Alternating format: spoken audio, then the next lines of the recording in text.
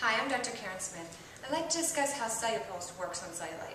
In order to do so, we need to back up a minute and discuss the anatomy of cellulite, and also discuss how this powerful technology works in my field of expertise, the foot and ankle. Cellulite is not simply caused by fat. It is a multifactorial problem. The connective tissue just below the skin runs perpendicular to the skin. This is the skin, and here's the connective tissue running perpendicular. Notice that the fat in this layer is separated into chambers by the connective tissue. Down deeper, we have the deep layer of fat just above the muscle. This deep layer of fat is affected by diet and exercise and can be reduced with liposuction. The superficial layer of fat, on the other hand, does not decrease with diet and exercise. It's primarily influenced by hormones. That's why cellulite occurs in average weight women and even very thin women, not just obese women. Also, liposuction cannot be performed in the superficial layer, since it is just below the skin and contains blood supply to the skin. Destroying this layer of fat would devascularize and ultimately destroy the skin. The connective tissue running perpendicular to the skin is anchored to the skin at certain areas. You can think of connective tissue as somewhat like a rubber band. It should be strong and flexible. If this connective tissue loses its flexibility by becoming what we call fibrotic or hardened, it pulls down on the skin in the area to which it is anchored. This is what creates that dimpled appearance that's characteristic of cellulite.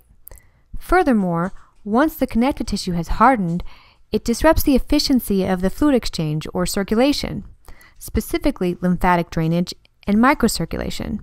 Microcirculation is the term used to describe the tiny end branches of arteries and veins. The lymphatic system aids in the disposal of water, cells, proteins, and toxins in the tissue.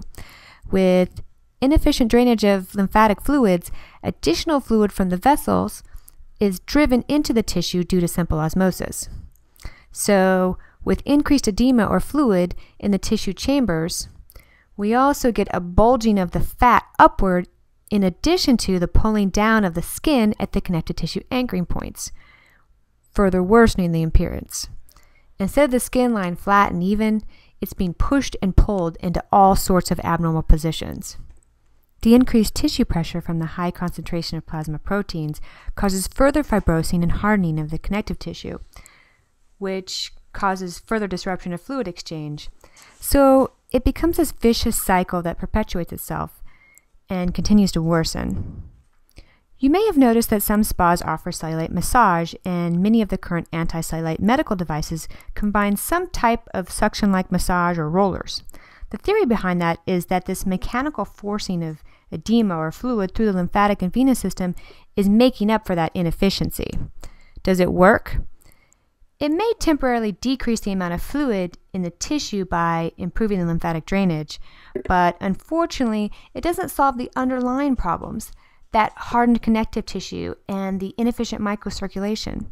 So whatever mild improvement any of these massage-type devices may achieve will be very short-lived.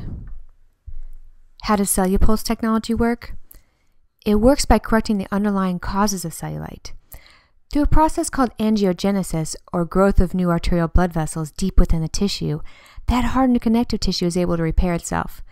This is not instantaneous. It takes several weeks after treatment to begin this process and continues to improve over several months. Once the connective tissue regains some of its flexibility, it's no longer pulling down the skin and creating that dimpling effect. With more supple connective tissue, the lymphatic and venous systems are also better able to perform their tasks of draining fluids out of the tissue, which slightly slims the treated area as well. By the way, the reason men typically don't get cellulite is because they have a much more extensive network of connective tissue in this layer. They also have a thicker layer of dermis. That's the deeper layer of the skin. When this dermal layer is thinner, as it is in women, any type of imperfection, such as dimpling of the connective tissue and herniation of the fat tissue, is going to appear much more exaggerated. Unfortunately, this skin layer gets thinner and thinner as we age. The great news is that in addition to correcting the underlying causes of cellulite, Cellupulse also increases the content of collagen in this dermal layer of skin, further creating a smoother, more toned appearance, and decreases some of the chemical content in the fat cells. I'm going to show you the medical research journal that discovered those facts later on. There are too many medical devices out there that make claims with no proof to back them up. This technology does have the research, so I definitely want to share that with you. This powerful acoustic wave is introduced through the skin. A coupling gel is used on the skin to do so. This is very different than ultrasound. This is a special type of acoustic wave known as a shock wave. Don't think of electric shock, it's not that either. This is a powerful type of sound wave that is actually used at a higher energy level to disintegrate kidney stones without making an incision. It's also used in all sorts of orthopedic conditions to heal painful tendons and ligaments. That's how it was actually discovered to get rid of cellulite. Physicians were treating women skiers with hip pain, and all of the women were getting smoother buttocks on the treated side. I'm going to explain how that works in a minute. These improved properties aren't just subjective opinions of researchers looking at patients before and after treatment, although certainly anyone looking at these pictures can appreciate the improvement. All these improvements are quantitative as well. In other words, scientifically measurable properties. You're looking at a graph from one medical study during which the subject's blood levels were analyzed for two chemicals that are known to be higher in individuals with cellulite. The scientists labeled these oxidative stress parameters. These values decreased significantly following 6 treatments of Cellupulse, represented by the graph at the top of the page. This is what I was referring to earlier when I mentioned that some of the content in the fat cells decreases after Cellupulse treatment. The researchers also used a medical device that measures biomechanical properties of the skin, and they found that the skin elasticity improved at the same rate after treatment with Cellupulse, as represented by the graph at the bottom. Here's another study. This one evaluated the effects of Cellupulse treatment on the dermal layer of the skin. You're looking at images of the skin from a dermal scan device. This is the dermal layer of the skin, and the black areas represent fat and lymphatic fluid. You can see that before treatment, the dermal layer is very discontinuous and the fat is herniating into the dermis. After treatment, the dermis is much more compact and the fat is now in its proper level beneath the dermis. And all that additional red and yellow represents new collagen fibrils, which is going to further improve upon that smoother appearance of the skin. The reason that I'm going into so much detail of how this technology works is because I want you to understand that this is real science. There are a lot of products and medical devices out there that claim to work on cellulite, and I want you to know that they don't. This isn't my own opinion. It's been revealed in reputable medical journals that some of the current technology being used to treat cellulite is simply ineffective. These companies are going to show you images and photos of models with airbrush skin or models that are too young to have ever had cellulite. What they won't show you is that medical literature, because the cat's out of the bag there.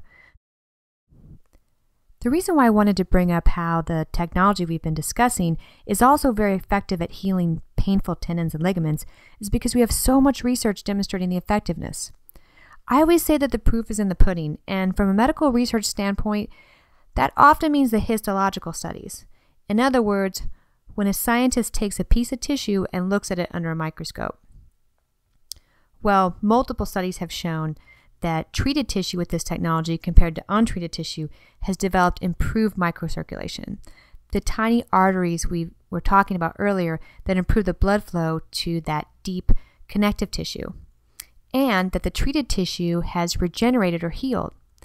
The collagen fibers have become organized again. What do tendon studies have to do with cellulite? Well, the connective tissue just beneath the skin that is responsible for the appearance of cellulite, that tissue that I keep talking about, has the same cellular makeup as a tendon. It's all type 1 collagen. That's why it's so easy for me to recommend this technology. It's supported by medical research, it works, and I've seen it work. I'll leave you with some additional before and after photos. I know you have a lot of questions and we're happy to answer them. Thanks for listening.